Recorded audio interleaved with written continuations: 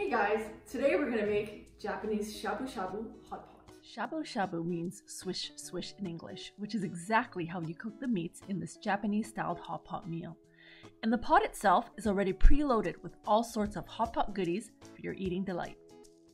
What we're gonna do is start with the Shabu Shabu soup base, and it's gonna be a chicken-based broth. The broth base takes 15 minutes to prepare and 3 hours to cook on a low simmer.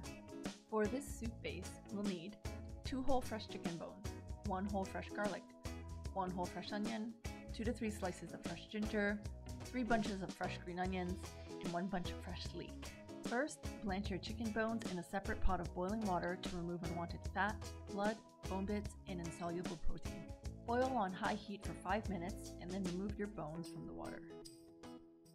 The second step is to add all the ingredients for our shabu shabu soup base into our cooking pot. I've gone with my cast iron pot rather than the thermal pot this time so that I can control and watch the soup for the next 3 hours. The third step is to cut all your soup base ingredients into pretty large sizes so it's easier to strain out later. I put in the blanched chicken bones first into the middle of the pot and then layered everything else around it.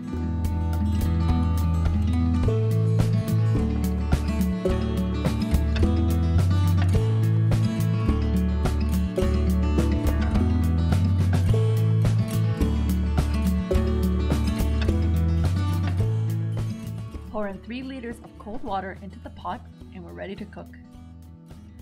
What we're gonna do now with the soup broth is put it on the stove for about a medium simmer for 3 hours. And what this will do is really allow all those flavors to come together, and this will be the soup base for our shabu shabu. See you later.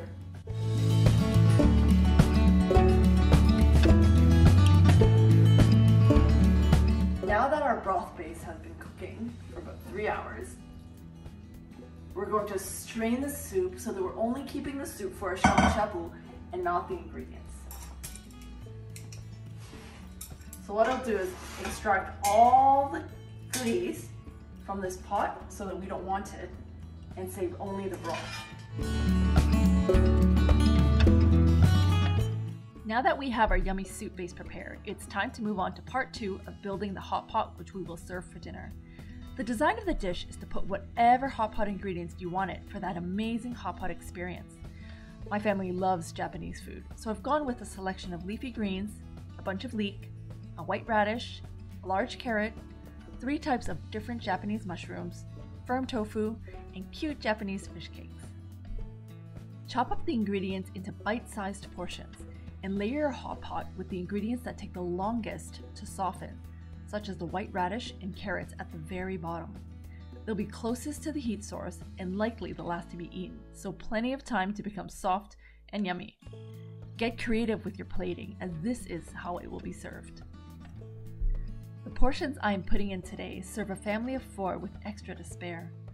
Don't forget, once you pair the shabu shabu hot pot with additional meats and noodles or rice, these are generous portions.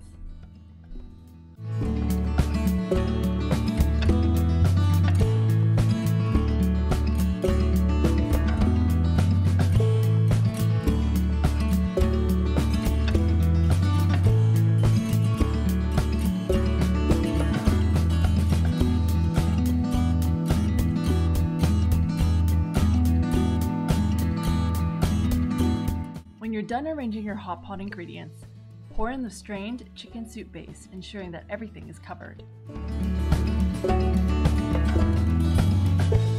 Add in 1 large tablespoon of miso paste to top it off, and we're done building the hot pot. So what we'll do now is put our shabu shabu, prepared the way you like it, back on the stove for about 10 minutes to boil, and then we can eat. I serve my hot pot on top of a portable gas cooker to keep it bubbling and have prepared a range of meats, seafood, noodles, leafy greens, and fish balls.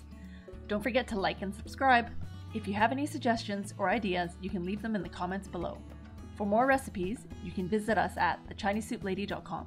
Thanks and see you soon.